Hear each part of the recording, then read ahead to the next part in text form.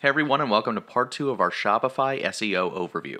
If you haven't watched the first video, I highly recommend watching that one first, so that way you can figure out keywords and phrases, so that way you can start implementing SEO and search engine optimization tactics into your Shopify store so you can start organically growing traffic without having to pay for it. This is basically going to come after all of those steps, so if you haven't watched that video, like I said, I highly recommend it, and you can watch it at the top right corner if you click on the link that just popped up. In this video, we're going to show you how to submit your sitemap to the Google Search Console, so that way Google will take your website, look at all the keywords and phrases on it, and then adequately rank it so that when people start searching for specific keywords and phrases that have to do with your store, you're going to start ranking in the search results a lot better and a lot quicker than you would if you don't do this.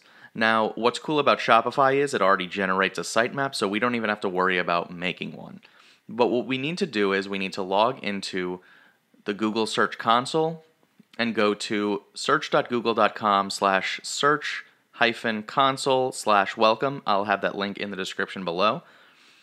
And what we need to do is get our URL and choose between domain and URL prefix. Now, the way Shopify is set up, we need to choose the URL prefix, and we need to put our primary domain here.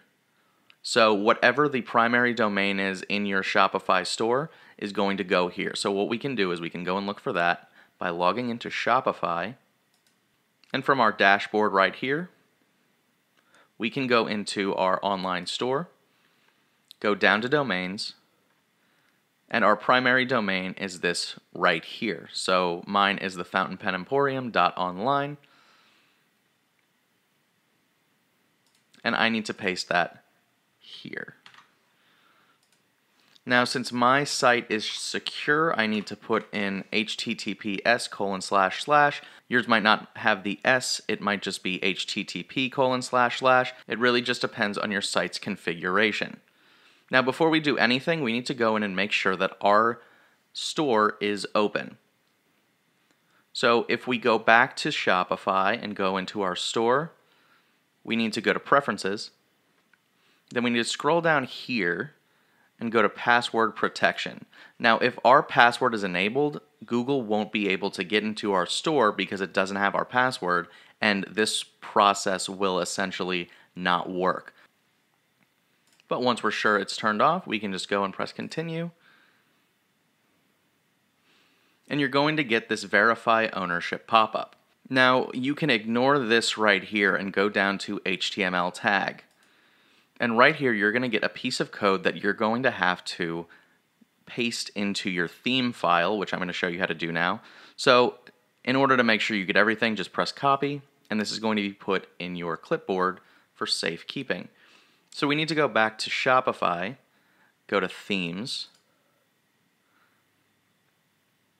and under Actions right here in our theme, we need to go down to Edit Code. And then we need to choose the theme.liquid file right here. And since it's already open for me, I'm just going to paste this right below this head tag. So I'm going to press Enter and paste.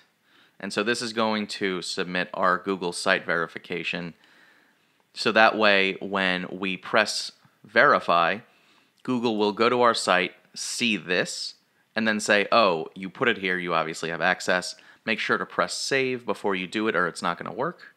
And then we just leave our theme file and go back to the Search Console. So we press verify here. And as you can see, everything went well without a hitch. So we've got our ownership verified. Now we need to go to our property.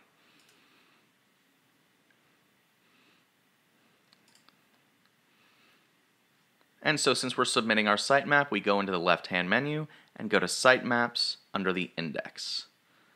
And luckily, Shopify has made this very easy by calling our sitemap sitemap.xml. So all we have to do is type in sitemap.xml and press Submit.